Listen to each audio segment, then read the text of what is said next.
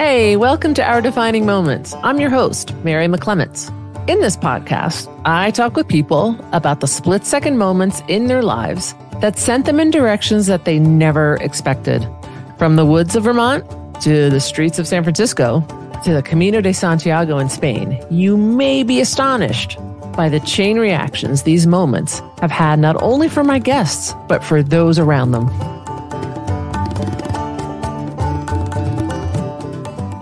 My guest today is Jan, and Jan is from the Netherlands, and he is a transformational life and business coach. I'm super psyched to have him here to tell his story, to paint a picture of what his life has been like since his defining moments and before. So Jan, welcome. Thank you very much, Mary. Great to be with you. Oh, I'm so glad. I'm so glad that you're here. Yeah. It's always exciting for me to meet people and talk about their stories, but because you're so far away, it's even more special. So how are things in the Netherlands today? Today it's warm. I'm not sure what it is in Fahrenheit, but we're approaching the 30 Celsius again. Whoa. But it's also warm in the sense of what's going on here in the country. I think there's a lot of stuff happening politically at the moment, but also a lot of stuff with our farmers who are mad about some of the political things that are happening and potentially losing their farms, their jobs, their businesses, which I totally understand. But they take it to the streets these days. So they start blocking highways and everything. They start to put things on fire. So there's really heat going on here. And it's not always enjoyable, I can tell you. Figurative fire, not real fire. No, real fire. Oh, real fire. Too. I mean, we were just driving on the road the other day to go to a concert, and they blocked the road with all kinds of pieces of their equipment, but they also brought some massive hay structures and put that on the road and next to the road and started literally put things on fire. So the fire trucks had to be there and everything to put it out. The road has been destroyed, needs to be replaced and everything. So it's a crazy world at the moment in our country, which normally is so quiet and moderate and everything else around it. Yep. Right. And I think of like the Netherlands, and I want to ask you in a second where exactly you are in the Netherlands.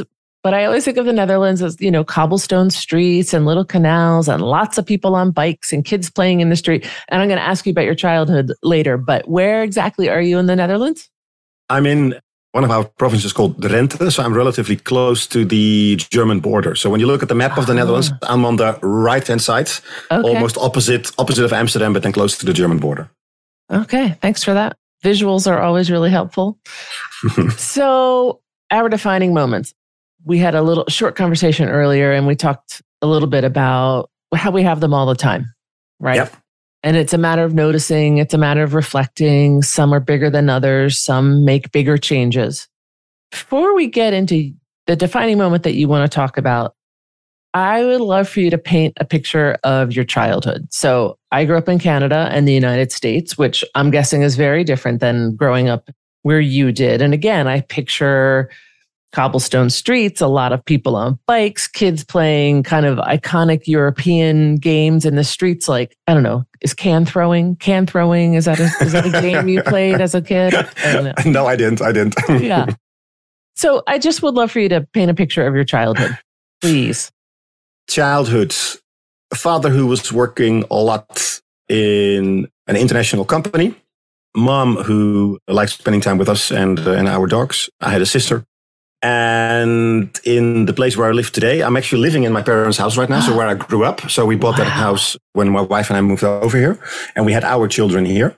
But as I was growing up, I was considered, as they called it here, and it's an easy word to translate into English as well. I was called import because I wasn't born here.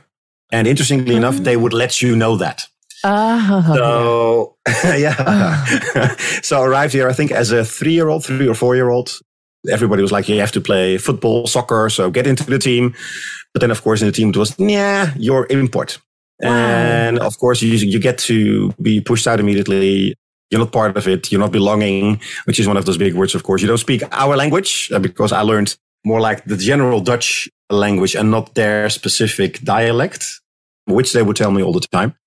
So that wasn't fun. And then if you're in school, primary school to begin with, and you're pretty smart, pretty outspoken, have ideas about the world, and most people don't really connect with that, it's quite easy to to be or become or to act like, I mean, I'm not sure which one of it is, but that goes back really deep, I guess, like sort of an outcast.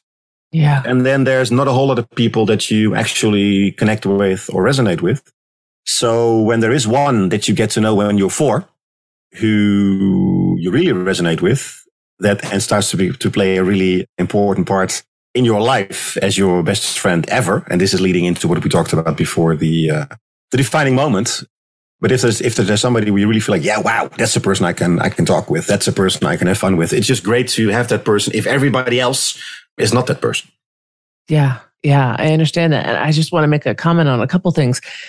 I love talking with people, especially when I realize like, oh, I have a judgment, because I like to think I'm pretty judgment free. I know everybody has judgments, but in the United States, it's the people who have darker skin, who may have Mexican heritage, who are, even if they were 4 generations born in the United States, are still in many ways considered outcasts. And I look at you, you're a white male in Europe, and not realizing that type of outcast, is a thing for somebody who's a white male.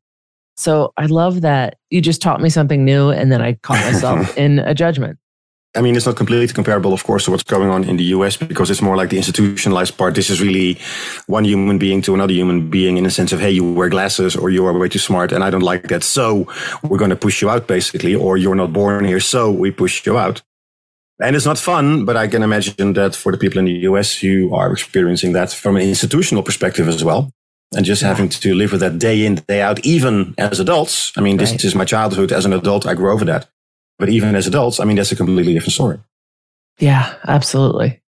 My Canadian blood to understand how the government can approve or not approve of your sexual orientation or who you marry or anything. I don't understand. Okay, so you mentioned feeling outcast, not being welcomed, and you meet another young boy who sounds like you were really close with. Can you tell me about him and how did you first meet? And was it like love at first sight, or was it, oh, I'm just going to test the waters here because I've been poo-pooed so many times already? No, I think in his case, and his name was Peter, we met, I think when we were 4 or something like that. So this was at school, somewhere in the playground, you start playing together. And before you know it, you really get to think, you really get to feel like, hey, this is somebody to speak with. And we were starting to have a great time. He was born and raised there. His parents were born and raised there. He grew up originally on a farm. His father was a beekeeper. The door was always open. So yeah, we just connected. We just hit it off. Yeah, I love that. I'll just really quickly tell you, my best friend I met when I was in 3rd grade, and I was new to a school. She had been at the school, and she was the tallest person in the class, or she thought she was going to be the tallest person in the class in 3rd grade. The other tall person left. And I come in and she sees me and I'm taller than her, and she like hated me. And we became best friends and have been best friends ever since. So sometimes it's an oppositional thing that brings you two together, and sometimes it just flows. And it sounds like it flowed for you and Peter. And so you met it when you were 4, and you maintained a close relationship through your primary school years, through your teen years. Tell me a little bit more. Yeah, throughout life, I think on primary school, we both were part of a group of young people, really, I mean, 8 or 9 year olds. And every Saturday we would go to a specific area here close to where we live to check out the birds' nests and everything, and count the eggs and see if the birds were already hatching and stuff like that. So, the fun stuff that you do, I guess, when you're young and you live close to nature. At a certain point, when we moved to the place where we lived, the house we lived before, not this one, but the house we lived before, I literally lived about 50 meters away from his house and his parents' house. So we went to the same school and we lived in the same neighborhood. So we saw each other a lot. But then even when my parents bought the house I live in today, we were still, of course, in contact through school, and we were best friends. We found out we had the same hobby, or we developed the same hobby. I'm not even sure how that worked. We both got into photography. So that was really interesting. So yeah, as I said, the doors were open. The afternoons after school, you just barge in and, hey, what are we going to do today? And we had fun. That's awesome. I love that. I feel like it's very few people who actually meet their best friend when they're so young and they remain friends. Can you share a memory of Peter that, like, maybe something that you would only, I don't know if they do this in the Netherlands, but in the States and in Canada, when somebody gets married, the best man or the maid of honor, they get up and make a speech. And often it's in the speech, they're divulging some little secret about the person getting married. And I'm wondering if you have a memory about Peter that you would only share to kind of burn him at his wedding. I'm not sure if his kids will ever hear this, but I mean, I'll just go with it. Okay. Peter always had an eye for girls, and there was always some imperfection in a nice way. So it wasn't like, there was a tilt in the eye or something like that. Or her one eyebrow is too high. Just this little. And he always found them, and he always knew, he could also say what the little thing was. And do you have a specific example? If that's too much information, you don't have to share. No, well, there was one girl who I think she was a little bit, well, cross-eyed is the big word, but there was definitely something with one of her eyes. That's what you called it when you were a kid, right? That's what we called it, exactly. Right. And no pun intended, by the way. I don't intend to harm anybody with it, but that's how we called it. I mean, one of her eyes was not facing in the same direction as the other. Let's put it like that. And our language changes, right? Yeah. Yep. That's one of the examples. Okay. So here's the big question of the day. You've talked a lot about Peter, and I'd love for you to share what your defining moment is around Peter. Yep. For the defining moment, I have to take you back to May 1st, 2005. A beautiful day, beautiful weather. I woke up in the morning and was thinking like, wow, this is a beautiful day. And there were two things for me to do on the day. One thing was that I had met with him the day before, and he was getting ready to open his own store. So he had been working in a photography store for many, many years. Oh, he kept with photography. I love that. He kept with photography. Yep. So I was a regular client in the store that he worked in. But then at a certain point, he decided, hey, I was running my own business. He was feeling like that might be something for me as well. So he decided to run his own store. He found the perfect location for that. He started to do all of the work in front. What am I going to be putting in there? What am I selling? Back then, of course, the mobile phones were just getting a hype and everything. So, hey, which brands am I going to be putting in there next to the cameras and everything? What will the store look like? It needs to be repainted. So he was putting a lot of effort in that time frame. And the store was supposed to be opened the week after May 1st. Okay. So the day before, the evening before, I'd been at his place. We've been in his garden, drinking some beers. I think we even smoked a cigar, just what we did on a regular basis, just having fun, having those conversations. And at a certain point, he said to me, well, tomorrow I'm going to be working on my store again. What are you doing? I said, well, in the afternoon, I have to go to the airport because I need to fly to Italy for a program. But if you want me, I can help you in the morning. I said, well, yeah, that's an idea, but we'll be in touch. We'll talk about that. So we didn't make no solid plans. I offered help. He said, yep, I'll get back to you. Then the next morning I woke up and I was like, a beautiful day. I mean, sunshine and everything. But I didn't remember that we talked about him either picking me up or doing something. And I was also like, well, I have to be at the airport at about 3:00. So you know what? I just grab my stuff and make sure I'm ready for travel. So at a certain point, I get in my car and I start driving. And I think half an hour into my drive for about an hour and a half to Amsterdam to Schiphol Airport. And my phone rings and my wife on the phone and she said, are you driving? I said, yep. She said, well, you may want to put the car to the side because I need to tell you something. I was like, okay, well, you can tell me. I mean, hey, I can keep my eye on the road. And she mentioned that he had been in an accident. He somehow probably lost control of the steering wheel. The car went off on the right-hand side of the road. And because he couldn't control it, he smacked into a tree on the left-hand side. Oh.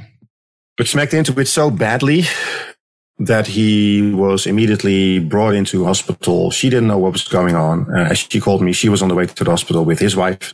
And the only thing they knew is it's bad, but not how bad. So I'm like, okay, so what do I do? I'm in my car on my way to the airport. There's a program happening where I need to be. My best friend is in big trouble, but I didn't know how big it was. So let's wait and see.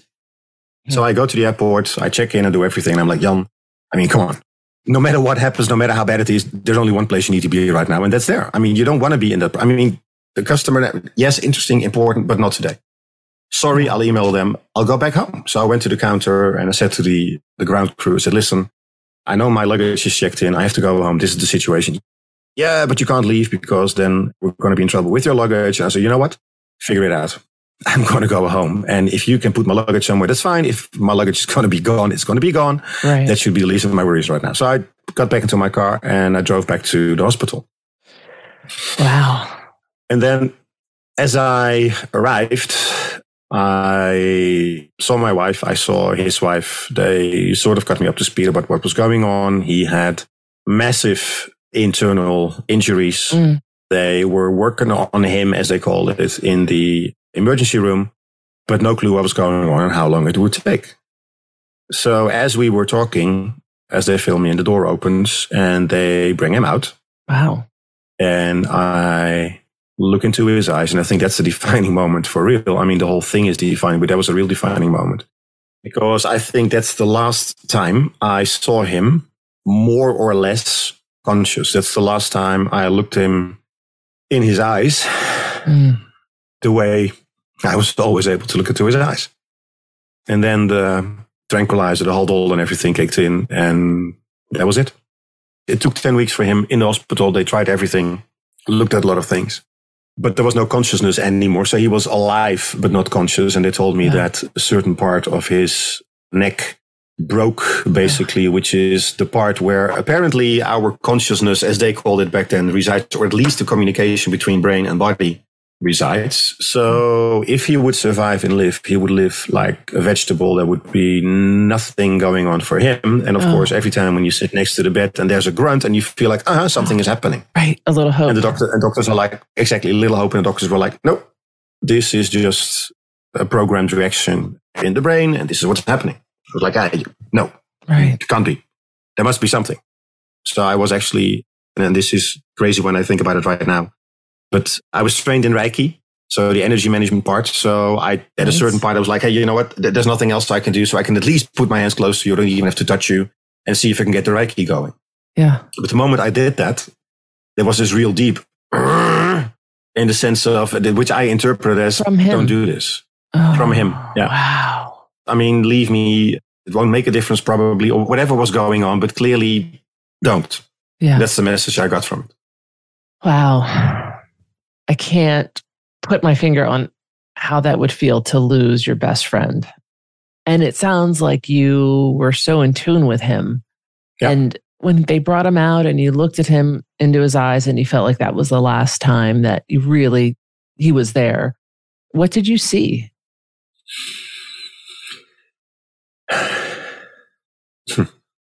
I think fear in his eyes. Just the whole, what the heck is going on? Just not understanding it. One moment you're living or trying to live the dream. One moment you're getting ready for your own business. You're driving a car, and the next moment you're in hospital. And I think he didn't have any clue what happened. And just maybe a good thing. Yeah. Well, it is. But just this big question mark in his eyes. This big, what the heck is going on? Yeah. Right. And what would you have preferred to have seen? Hey man, glad you're here, and let's make sure I'm going to get out of this, or something like that. Or wow, tough ride, but I'll manage, or something like that. Of course, that's crazy when I say it like that, but that's of course what you hope. I mean, when you go to the hospital, you hope that there's a sign that says, hey, we can do something. Or at least when they bring him out of the ER and you start having the conversations with the doctors, which we had many, together with his wife, what can be done and everything. And then when they tell you that nothing can be done, then the big conversation needs to happen in the sense of, okay, so what's next? Is next for him to go to any facility where they will take care of him as long as his heart is beating and as long as his body is willing to be taken care for, in the sense of make sure you get your fluids and make sure you get cleaned up and make sure you keep breathing? Or do we look for the more humane way and say, hey, if this has been it, then how do we make it as easy as possible for you, as human as possible for you to leave this earth? And the problem was that, which is, I guess, then the point for many people. The question, of course, is how do you look at this from a spiritual perspective? I mean, are you allowed to do this, yes or no? And his wife was like, yeah, well, we need to do something. And I felt the same thing. But the problem is, if you're in a hospital where they have a different view, then there is no active help. When you haven't made any documents that state this is how I want to be treated, when that point comes, which in the Netherlands luckily is something you can do, but a lot of people haven't done it, then when the moment arrives, the only thing you can do is, as family, as then his wife decided to stop any treatment. But this is a guy, I mean, you were talking about the Dutch people before, how tall they are. And he was tall and he was big and he was strong like an ox. And he had a heart that could go on for a long time, which basically meant that the day that his wife had to make the tough decision and say, hey, we have to let him go, it took him 10 days to go. Oh my gosh. Yeah. And were you having little spikes of hope along those 10 days? No, I think along those 10 days, it was accepted. What we did is every day we went there and we were, having, even though he couldn't hear us, but we had our conversations. We did what we had to do. His sons made drawings, which we brought the children. His children were very young at that point. So his wife was like, I'm not sure if it's good for them to see him like this and to have that memory. So it evolved like it evolved. One of his older brothers stayed with him. The other one stayed with him. And then eventually, one of the mornings, I was sitting in my office at home, working outside. And my wife opened the office door and said, hey, I just got a conversation from Sylvia, who just told us that Peter has passed away. And that was, on the one hand side, a big relief in the sense of, all right, now at least he has his peace. But then, of course, the real missing starts because there had always been this little bit of hope. But also the moment the doctor they explained what it was and how it was, then, there is no hope. Right. And I want to talk about that moment in a minute. But if I can loop back, thank you so much for sharing this. It's so difficult. Sometimes our defining moments are full of joy and sometimes they're horribly traumatic. Yours is, if I could put it into a category, would be the latter. So this defining moment has quite a few smaller defining moments in it. Maybe you two were going to go work together that morning. Maybe the two of you were going to get into a car together. I wasn't sure if he was driving you to the airport. You got the call, you went to the airport, you checked in, and then decided no. So when you got the call from your wife and she told you that Peter had been in this accident, what kept you from turning around right then? Yeah, I think first of all, not knowing how big it had been for him or how much trouble he had been in. I knew it was bad, but on the other side, I was also running my own business. It was just a crazy moment in the sense of, so what do you do? Yeah. And this is where, of course, when I arrived at the airport, I was like, man, you must be crazy. There's only one place you can be. But in that split second, that wasn't the immediate thought. I think that the shock at that moment when my wife told me was so big and so many things started rambling that I didn't even think about turning the car. I mean, I was heading for the airport. So that was where I was heading. And in the meantime, my head was and my heart was overflowing with all kinds of things. And the first thing that hit me was, I mean, clearly, as you said, it maybe you should have been in that car. And that's the main thing that hit me immediately. What if that morning I would have called him and said, hey, we talked about this last night. I would help you. Will you pick me up? What if we both had been working there? Would we have left the place later and would nothing have happened? What if he would have said, hey, you know what? I'm tired. Can you drive us back? And I would have been driving. What if... And on and on and on and on. Yeah, you can drive yourself bananas asking what if, and there's nothing you can do about it. And I think that's one of the key things I learned with hindsight about defining moments. You can drive yourself bananas. Yeah. And I did drive myself bananas. I mean, grief is one thing and everything else that happens around it with the funeral and how do you arrange that and how do you make it special? And we both enjoyed specific music and I think it was the first time at a funeral where actually house music was played. Oh. We played a EDM song by Paul van Dyk, Time of Our Lives, which was interesting to see what happened there. But that whole what if, and that has been with me for a long, long, long time. I think that it actually only started to sort of release itself through conversations about 2 years ago. Yeah. Do you feel any regret or guilt around his death or, I don't know, what emotion? I mean, there's a lot of emotion. I did. Well, there's a whole lot. No, I did for sure. The key thing I felt was guilt. And specifically because that one big what if question, what if I would have been in that car with you and I would have been driving, would this have happened? But then also the other question came, which is more like relief almost, which sounds crazy, but that's the other spectrum or the other end of the spectrum. I'm glad I wasn't in the car with you because maybe we both would have smacked into that car and what would have happened to my wife and my family? So you're all over the place. Yeah. And it's a never-ending rabbit hole. Have you been able to forgive yourself or let go of the what ifs? Or I don't even know if it's a matter of forgiving, but maybe it's a matter of letting go of the what ifs and the guilt you might have felt. Have you been able to move on from that? I think so. I think that based on many conversations, I mean, as you and I both talked about before, we're both part of Coachville. And part of the Coachville programs is doing a lot of practicing. And as part of the practicing, you have many conversations and you start talking about pivotal moments. You start talking about things that you try to do. And all of a sudden you do inner freedom and boom, this one activity or this one moment comes back. And Can you describe inner freedom really quickly as a practice in coaching? What inner freedom is like is all of us have moments in our life when we try to do something and it may not be going the way we expect it to go. And interestingly enough, when we become aware of those and start exploring them, there will be thoughts involved, there will be feelings involved, there will be often something going on in our body, physical sensations that we feel. And what inner freedom basically says is if you have one of those moments, let's talk about it, let's think about it, let's observe it, let's zoom in on it, let's pause it, let's freeze it, whatever you want to call it, and go deep and try to figure out what is the moment in your life which most of the time subconsciously is connected with it. Mm-hmm. And based on the subconscious connection, it is blocking your energy. It is stopping you from doing what you would like to do. It's stopping you from living your life. Yeah. That was a fantastic description. Thank you. Thank you. Just for those who, have no idea, which is probably most people, what inner freedom is. The only thing I'll add is you did say this, but recognizing the physical sensations in your body and really connecting. It's the mind-body kind of more connection. So meta connection or the embodiment connection, whatever you want to call it. But I think that is the key thing. And I think what's most important here, Mary, is that we all have those things.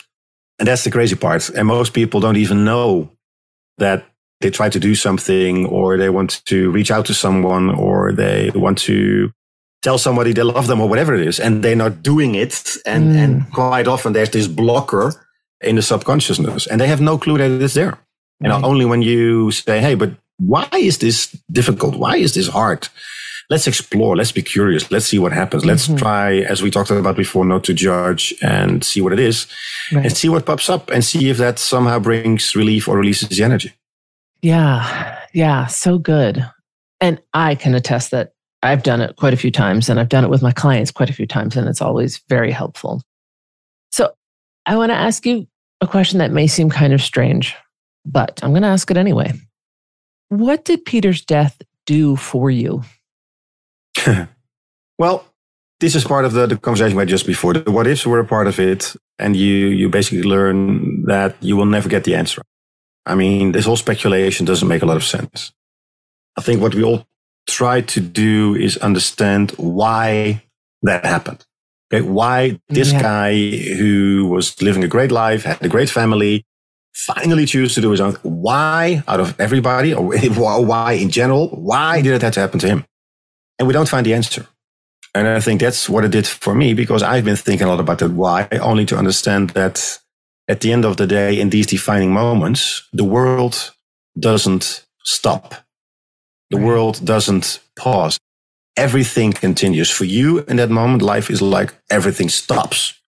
And you even wonder, is there a life after all of this? I mean, trauma isn't big enough. And how do I move on? And interestingly enough, we do.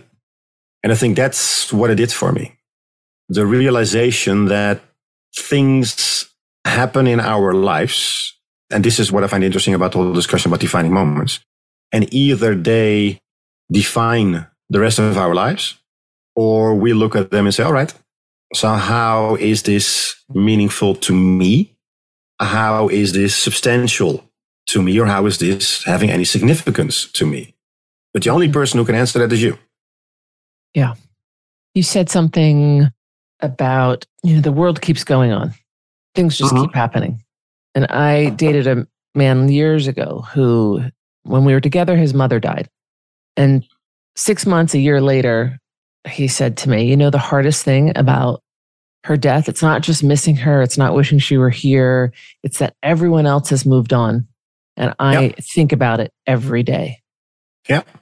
And I wonder if that rings true to you. No, it does. It does. It does. Yeah. It's been 17 years. And so. Yep. Yeah. Yep. And it's easy for me to remember because 3 months before he had his accident, my youngest son was born. Oh my gosh. Oh. So his sort of birthday, the year of his birth and the year of Peter's passing go hand in hand. But it's true. I think this is the interesting part about us as human beings. We all have these moments. We all either lost somebody or will lose people, right? We all have our fair or unfair share of trauma, trouble, turbulence, whatever you want to call it, tragedy, and everything that's happening. And I think that when we all realize that is a part of life and the world doesn't stop and everybody else moves on, which is actually what we do when somebody else passes away who is not part of our inner circle, because we just continue with our lives. We don't know what happened, and neither do they. So I think when we start looking at this more as a part of life, a normal part of life, then yes, it's going to be hurtful, and yes, there's going to be, and yes, there's sadness. But I think what was interesting when you were referring before those 3 little words, let it go. And I've been playing with them for so long in the sense, but what does it mean? Yeah. I mean, when somebody passes away and you feel the loss and you feel the sadness, and somebody will say, you will grow over it. No, you don't. Yeah. It will find a place. You won't grow over it. Yeah. And I think people say that because they don't know what else to say and it makes them really uncomfortable. So they're like, oh, it'll be fine. You know, people don't know what to say. So this makes me think, you said inner circle, and I think you've lost a parent or both parents. Is that correct? Yep. No, one parent. My mom's still here, luckily. Okay. And I don't know who else you've lost to death in your life, but how is losing your friend from when you were 4 years old different than losing a family member? Yeah, I think they're both surrounded with a lot of sadness, but there's a big difference between losing somebody where going back to what I said about my childhood. I mean, he made me feel I belonged. He was there. I mean, he had these massive shoulders that if you needed a hug, he was there. And I'm not saying my parents weren't careful. They were there. I mean, the same thing, but it's different. And you start sharing specific moments. You start sharing the birth of your children and all of these things. I mean, if I was driving to work, wherever I was, I would pick up my phone and start calling him and say, hey, where are you right now? What are you doing? And we just had those spur of the moment conversations about nothing and then about everything. And that all of a sudden is gone. The place where you could just go to and have your cup of coffee all of a sudden is gone. The person who you would call and just say, man, this just happened. I mean, blah, right? And just get it off your chest. I mean, all of that is gone. And yes, there's others with whom you have that as well, and with who you can build it up, but it's not the same. Yeah. Yeah. Right. And you chose each other, right? You chose to be best friends with each other. Yep. That definitely made me tear up. When I imagine losing my best friends, I don't even want to think about it. I feel like it would be too devastating. And I've lost quite a few people in my life, but never a best friend. I'm going to knock on wood. Yeah. Okay. I have 1 or 2 more questions. No, I think I'll just ask this one. Is there anything I haven't asked that I should, that you would like to share? No, I don't think specifically to this case, or to this situation, I should say. I think what's interesting, and this is really where we started having our conversation just before, what I realized is this is about life. This is life. And for whatever reason, many people, or we learned, we're conditioned, whatever you want to call it, to look at this as something awful, to look at this as something that shouldn't happen, to look at this as something, whoa, look at what happened to me. Instead of understanding that it happens to all of us at a certain point in time. Absolutely. And I think if we would just understand that, then it would be so much easier. There's been this radio commercial going on in the Netherlands recently about talking about death. And there's somebody who calls in to work and says, listen, I can't come to work tomorrow because somebody passed away. The other person says, sorry to hear that. Close family member? No, my closest friend.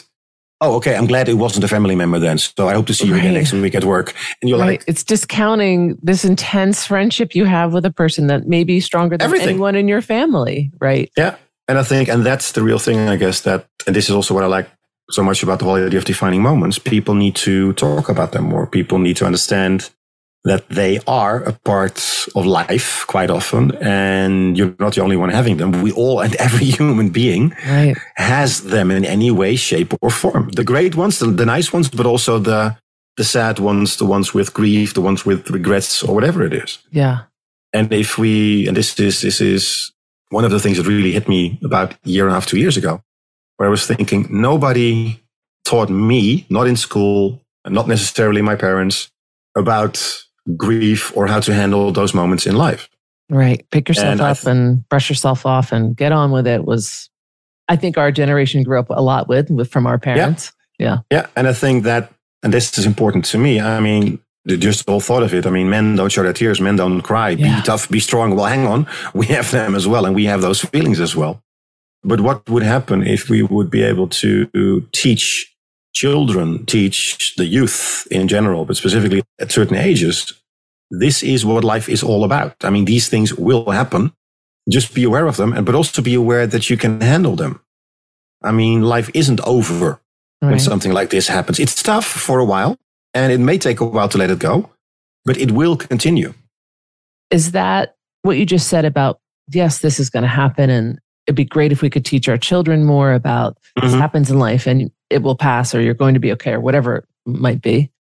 Is that what you might share with folks who have recently lost somebody, or what would you tell people about this experience and how it has helped you or shaped you or sent you in a different direction that you would not have guessed? Yeah, I think the key thing is that there is no expiration date on this, on grief. There is no, it will take a year, 3 months, or whatever. I mean, it's there. And one person needs a month and the other one needs a year and the next person needs 10 years. And I don't think what I said before, I don't think we grow over it. I think we grow, which means that as we grow, it becomes relatively smaller, but it's never gone. That's pretty profound, my friend. We don't grow over it. We grow. No, we grow. We grow. And at a certain point, we all have our life phases. And what I said before, when you can accept that this will happen, and then you can talk about ages, of course. He died when he was 35. My grandfather passed away at 92. My own father passed away at 75. But none of that compares to the other thing that Peter had to go through, which is seeing his daughter pass away at 6 months. Oh, my goodness. So, this whole thing about too young to pass away. Yeah, that's true. But that's true for everybody. That could be as true for an 83-year-old or a 90-year-old as it would be for a 35-year-old or a 6 months old. Right. So there is no age which is the right age to go. But I also think there's, as I said before, there is no expiration dates for the people who are left behind. And I think the other thing that hit me, but not necessarily when Peter passed away, but when the family member passed away 3 years ago now, we always look at this from what we miss from our perspective. Right. But what when we flip that around? Think about everything they will be missing out on. That's another, you could go bananas thinking about that. That's another rabbit hole that, Yep. But it's interesting to switch the perspective. It is. And I find that more painful sometimes. Like, oh my gosh, all these things that person is missing. Yeah. But even when that would be more painful, I think it also helps to put our pain into perspective, because then we realize it's not just all about us and what we experience right now. Right. It's also about them and what they will no longer be experiencing. Yeah. It's our defining moments. Yeah. Not yours, not mine, ours. Yeah. So, Jan, a question I have, and I think it's a pretty universal question, is, did Peter's death mean anything? What does it mean? What meaning do you give to it? That's a big question, isn't it? I mean, that's really the question. If this is a defining moment, either what does it mean, or what do we learn from it? What do we take away from it? How do we make it significant, or how is it significant for us? What it did for me is to see that he was, of course, playing for his dream. He was trying to get that store open. So I realized that life could literally be over in a split second. So we were both fairly young, 35. And here he is, has a family, starts a business, and all of a sudden it's over and done with. So it did make me think about the amount of work I was doing, it did make me think about the amount of time I had to spend or had to use with my loved ones, with the people around me, family, friends, etc. And then one day I just did the math and said, listen, this doesn't make any sense, because if I start working more than a certain amount of hours or a certain amount of days with the taxation we have in the Netherlands, at a certain point, any number I would make for an extra day of work, I would have to pay 60% or something like that in taxes. So I was like, this doesn't make any sense. Why don't we live life more instead of focusing all of our time on working and making the money? So I'm not sure if that's the meaning I got out of it, but that's at least something I've learned from it, or something that it pushed me to, made me aware of, I think that's the right word, made me aware to think about and say, hey, if it can be over in a split second, did you really get out of it what you want to get out of it? I mean, are you really living the life you want to live? And do you think that you would be living your life as fully if Peter were still alive? If that moment didn't happen and you didn't have the, wow, wait, what am I doing here? I don't know. And I think that's the interesting thing about these questions. That's of course, what we talked about before in our conversation, all of those what ifs. And you can go anywhere with that. I don't know. Because I don't know what, if this wouldn't have happened, what defining moment would have happened and how would that have influenced me? Because as we said before, there's so many of them. Well, Jan, I am so utterly thankful that you were here today and that you shared this defining moment.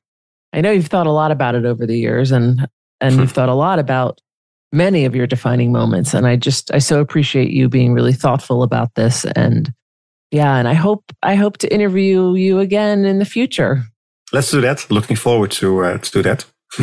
Great. I'm so glad. Okay.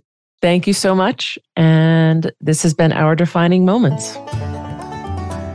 This has been Our Defining Moments with Mary McClements. I'm back next week with more stories of moments in time that changed someone's life forever. Please rate and review the show and subscribe wherever you get your podcasts.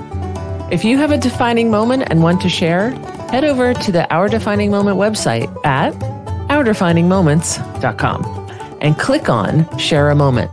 I'm always interested in people's stories, and I may feature you on the podcast.